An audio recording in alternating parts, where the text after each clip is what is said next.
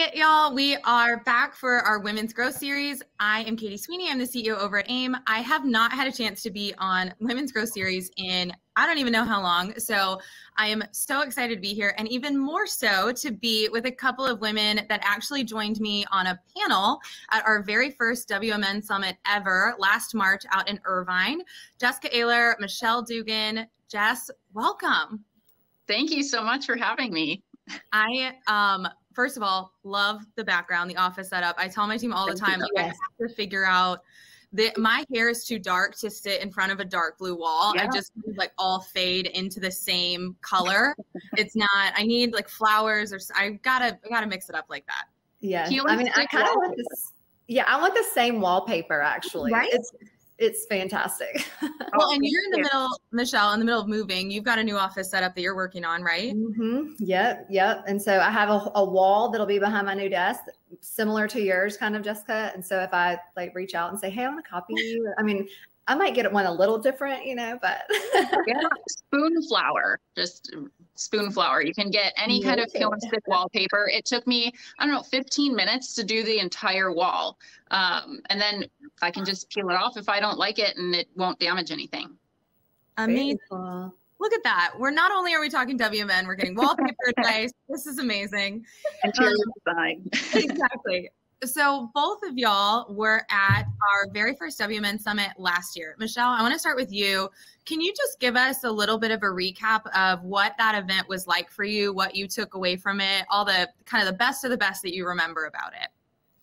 Yeah, what I personally loved about it was that it was an incredibly intimate event, and we had never, I'd never been to an event that was specifically just for women. So for us to be able to have our own event, we had, the opening stuff the night before, and then to be in this room that provided such a safe space for us to really be able to talk about just the struggles that we have as women, to be able to share all of those same feelings and talk to everybody, and everybody really be in the same kind of place, because our industry is crazy. Our life is crazy. We have so much demand. It was just such a special feeling. And the way that I think everybody felt so poured into leaving the event was what I loved the most about it. And it's almost hard to describe. Like, I get a little choked up because it was such a special thing. We had so many great relationships that have spawned as a result of it. I loved how we couldn't just sit with all of our normal friends that we would sit with, and we met so many people, and just the connections that came from it were incredible. I mean, I still, some of like my newer, like very, very dear friends, they were from there, and that's what spawned it. So it's priceless. Like what the environment provided, the friendships that it has provided. I mean, it was incredible. There's no way in the world that I would miss it this year. Yeah, it was one of the most impactful women's events that I think I've ever been to. I've bounced around between a couple of different industries. I've been to all the mortgage, women's things that happened when I worked at a lender before coming over to the broker side. But nothing really tackles the core of who you are in your soul and the things that you're dealing with day to day. It tends to be a bit more surface level and a bit more generic. And I think this event just really dove into some of the uncomfortable conversations that we all think about, we all want to have, but we don't necessarily feel like we can take the first step to initiate it. What about you? What did you take away from that event last year? I mean, I totally agree with Michelle. Like, I walked in, and some of these women from social media, and I was really intimidated walking in there. But it's like everybody's vulnerable. The social media stuff comes off, and everybody is just they're just themselves, and they're telling you their stories, and it's a layer of vulnerability that you don't get with just the social media interactions that we have, the struggles that all of us women, experience on a daily basis, but we're not putting it out there on social media. We don't know that these people are also sharing the same struggles. So connecting in that way was really amazing. It was one of the most special events I've ever been to. And that event, for those of you that weren't able to attend, we had about 50 women that were there when we were out in California, which, to Michelle's point, it was very tight knit. It was a smaller group, which was amazing. But we had so many women reach out saying, I wish I could have come. I want to participate. And it's this balance between that connectivity and that foundation of having a smaller group of people that you can open up to, but also extending a hand to as many people as possible. So WMN this year before Fuse. So instead of a regional event, we're doing it at our main event, which we've never done before. So we have an entire day just dedicated to WMN on Thursday leading into Fuse, which is amazing. And I'm so proud of and so excited that we have not only members, but sponsors that see the value in investing in the women within our community, because that's not always something that's been super available. And with all of that, we're going to have about 450 women at our event this year, which is mind blowing. We have a brunch happening to help network. We have a full day of content. We have separate keynote speakers, agenda that's completely curated for the women in our community. Jess, I'll start with you on this one. What are you most excited about for this year? You know what? It really is just connecting with all of the women. I made so many friends from the last event that, you know, I've flown out of state and they've come and met me where I am. It's amazing. Like these connections, these friendships are more than actually any of my other friendships. I think because we're doing the same job, we're living the same struggles. And so we can connect in a way that maybe we can't connect with other people. So just meeting even more women and growing even more connections. It's just, I'm so excited for it. Yeah, I've seen some of the connections that have taken place over the last year, and just seeing it truly is, it's real. And that sounds odd to say, but it's not. I think sometimes we get caught up in the, I want to make it look great, or I'm acting like I'm friends with people because I want to look like we're friends, but there's not really that connection behind the scenes. I know, Michelle, you've got a lot of female friends, many of which were at that event and many that are coming this year. What is the best part about this year? What are you looking forward to the most? I'm really looking forward to just the energy that will be in the room with all of these women. You know, to have 450 women who believe in themselves and our industry enough to show up for themselves for an event that's specifically for women. I just think that's huge. I mean, I love, you know, just like Jessica said, to be able to have that vulnerable space where we can all just be real and put all the fake book aside and talk about our struggles. And then also just the empowerment from it. That's what I'm looking forward to. I mean, it's been a crazy 2 years for everybody. So to be able to feed into that energy and take that home after the event, that's what I'm so excited about. And we've got, as I mentioned, we've got content that is specific for this audience. So going back to some of the feedback that we've heard from other women's events, even outside of our industry, just women's networking events in general, I think sometimes there's a little bit of a stigma that it's going to be, for people who are less emotional, it's going to be too emotional. For people who want to be really vulnerable, that it's going to be a little too harsh. And that balance between the two sides of people.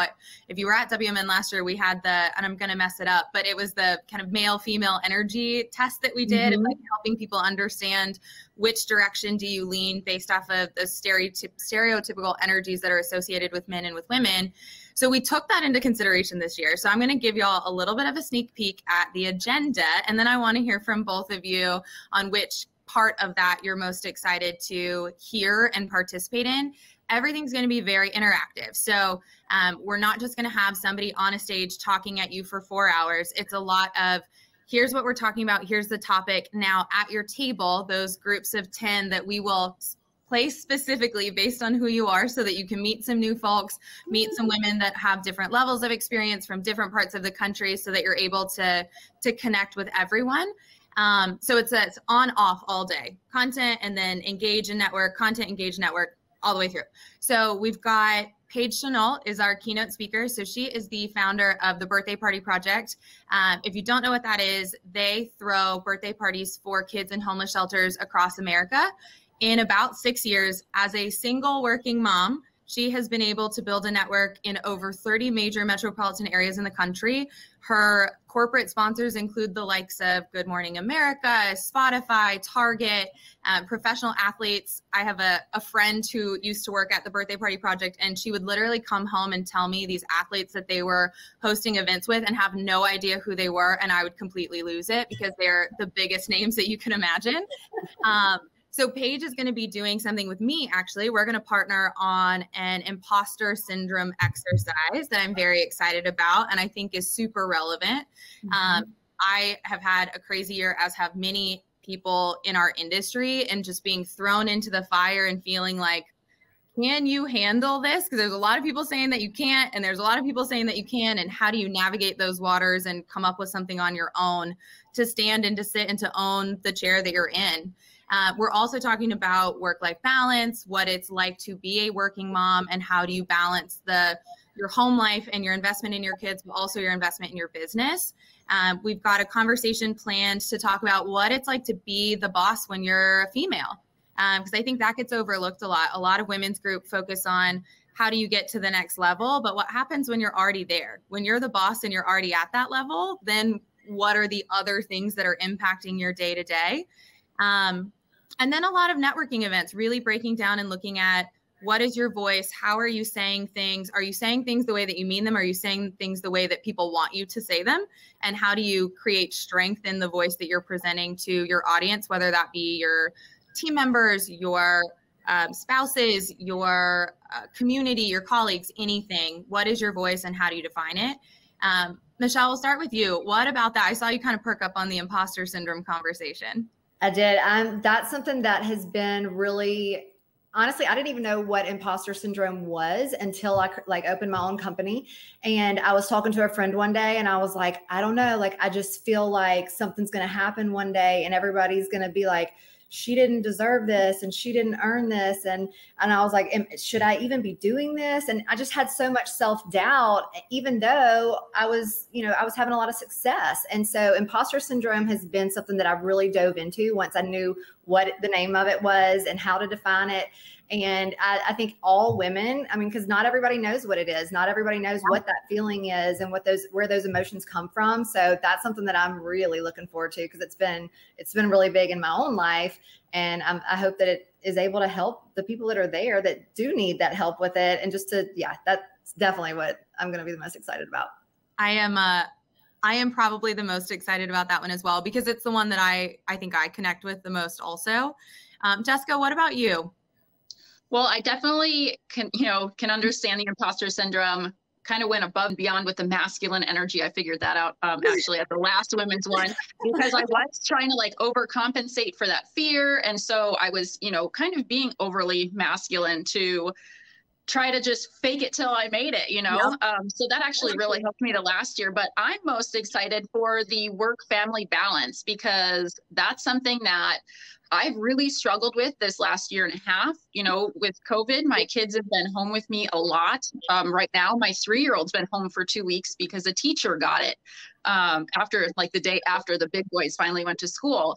And it's been a learning process of a year trying to redefine what success, means to me, because of having to find that balance. You can't hustle and grind like you used to. And it's been really hard to try to adapt and not feel guilty for not hustling. And then, or you're not paying enough attention to your kids. And it's been stressful. And I've definitely had the guilt over that. So I'm really excited to see what they have to say.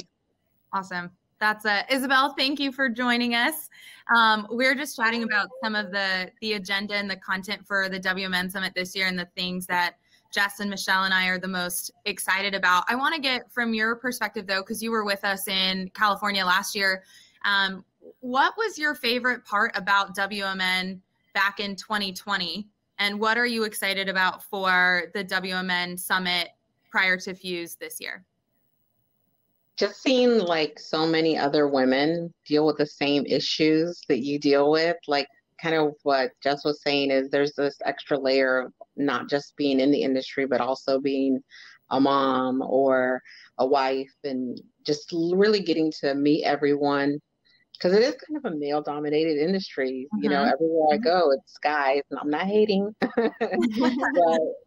but it's different. The dynamic is different. I can't just get up and go and do things and just leave the kids to my significant other.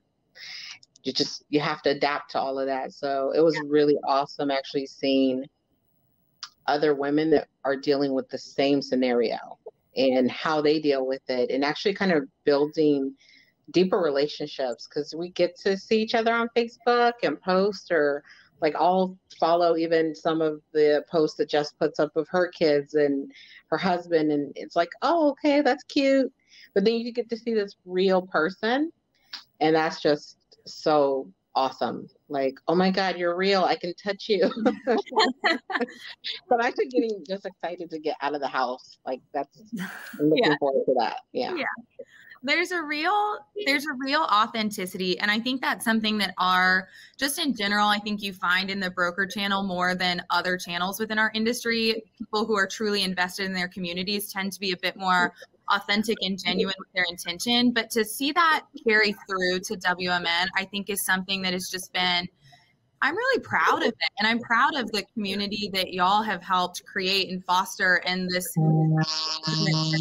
for people to be able to dive in and feel comfortable, even if they don't know you, to be their real self and to have those conversations. There's a couple, I'm not going to say their names because I don't want to call them out, but there are a couple of women that were at WMN Summit in California. And I remember one in particular who came up after and said, I didn't know a single person here. I have no idea how I was invited or why, but this has changed my career forever. I'm walking away with 49 other friends, and I cannot thank you enough for however I accidentally got on this list, because it was the best thing that ever happened.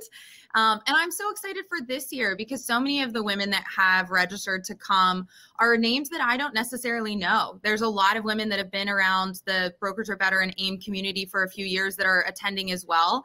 But there's also a lot that are new or that have joined in the last year that haven't had a chance to meet people like the three of y'all face to face and to feel that connection. As well, I was telling the other women before you hopped on, we're going to have about 450 women there this year, which is crazy. We are going to sell it out. It's going to be max capacity, which is amazing. And we also are just starting to see that trend with our community in general. So some quick stats for y'all, because if you've met me, you know that I love data and numbers. In general, the mortgage industry, especially when you're looking at originators, tends to be somewhere between 78 and 85% male, depending on who you ask and what day of the week it is. And there's all kinds of stuff that goes into it.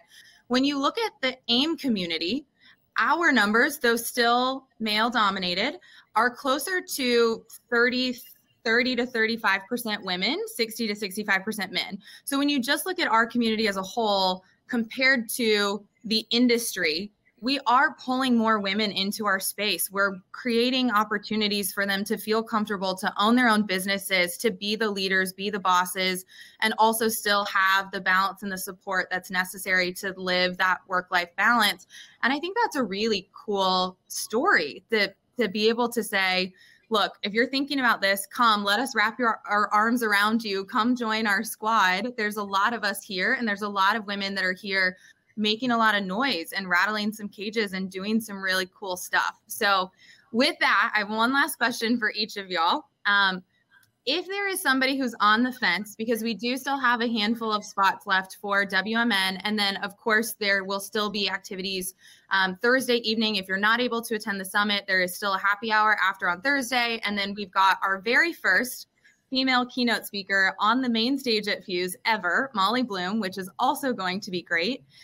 If someone's on the fence about coming, what would you tell them?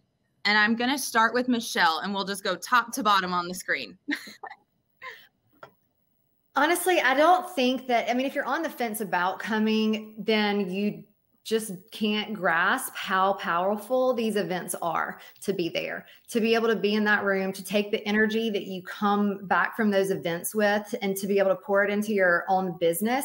I mean, it's priceless. I mean, yes, you have to leave your family, you have to leave your career for a few days, but the value that you will gain as a result, you won't ever even think about those, that time away, because it's so powerful. I mean, that's why I know for me, I look forward to all of this stuff because it's like, I want all of it. I want every little bit that I can get because it has changed my career so much. It's changed my life so much.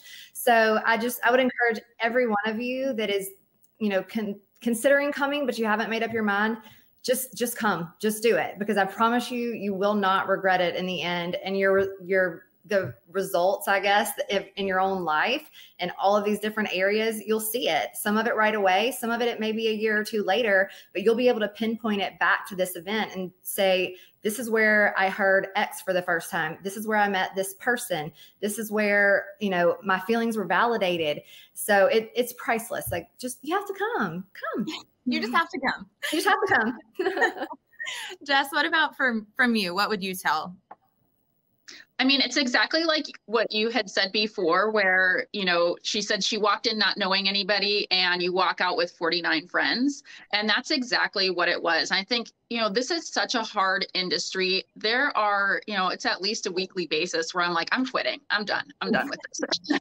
But you have this hype squad. And, you know, I went home on fire. And we actually, after the Irvine event, a week later, the entire country was under quarantine, under lockdown from COVID. And, you know, you came back and everything was crazy. And you had these women that all have your back. And now there's going to be 450 women. And so just, you know, the friendships that you're going to make, the connections that you're going to make, and then just that fire that you come back with. All of these women know exactly what you're going through. And it's like a huge hype squad. Everybody's going to be in your corner. I've messaged, you know, some of the women that I've met just to bounce ideas off of, or, you know, whatever. It's invaluable. Like the connections that you make, it's amazing. There's no reason why you can't come. Like, you have to do it. Isabel, what about you? What would you tell someone that's still on the fence and hasn't registered yet? The same thing. Like, women are different kind of teachers. And if you're in the industry, just like you mentioned with the data that you have, there's a likelihood that there's not another woman in your office, right? And the way that we share is just amazing. Like, it really comes from this place of really, really authentically wanting to help each other. So if you don't have that support, come find it, because it is here. You just have to take that additional step to get to it. So hop on a front plane and get your ticket. It is just absolutely amazing. Yes. Yeah. And book your hotel room before it's all sold out. Exactly. Book your hotel room, book it now. If you haven't registered, we'll drop the link for both the WMN Summit and Fuse in general so that y'all can come. If you really sit and break it down, we're talking about total cost that's less than what your comp is going to be from a single transaction. Like, if you walk away from this event and you can honestly say you're not going to get at least one additional transaction that you wouldn't have gotten from coming, then we have failed. I don't think there's a single person that's been to an AIME event that could say it didn't have a positive impact on their business in some form or fashion. There's nuggets of information every single day. And for women in particular in our space, for us to just be able to have that opportunity to connect with each other, to share with each other, and then to take those relationships into Fuse. You have a hype squad, as Jess said, of 450 other women that are going to be there Friday and Saturday when there's 3,000 people around, and to have that support and to have that to be able to lean on and go learn with, and to even, you know, foster those deeper connections that much more. It's just, there's literally not anything like it. You're not going to find it anywhere else. We all need to be back in person again. I need to hug people in real life. Like, I can't take the Zoom calls anymore. And Fuse is the perfect place to do that. And the WMN Summit is going to be, it's going to be great. It's something that our team, our community is so invested in, but the AIME team is as well. And I want everybody to know that we've shifted from being almost all men on our team and almost all male leaders to being almost all female leaders here at AIME now. 4 of the 5 leaders on the AIME team are women, and a women-led team. And I think that's really cool. And it reflects what the community's been asking for and the structure that's been needed to help support everybody in our space and not just one segment of brokers. So we're excited. All 4 of us will be there. Come find us. Let us know if you're coming or not. If you need any information or if you have any questions, Isabel, Michelle, Jessica, myself, we're all willing and able and ready to help answer anything that you could need. Thank you guys so much. Thank you, ladies, so much for joining me. And I will see you guys in September. So excited. So excited. I'm already thinking about the energy that all of these women are going to bring into the actual full event with all the guys. And we're already going to be up here as they're like trying to get there. And it's going to be amazing. Like it's going to be super powerful. I'm so excited. So excited. Going to be awesome. All right. We will see y'all there. If you need anything, as always, you know where to find us. Have a great week.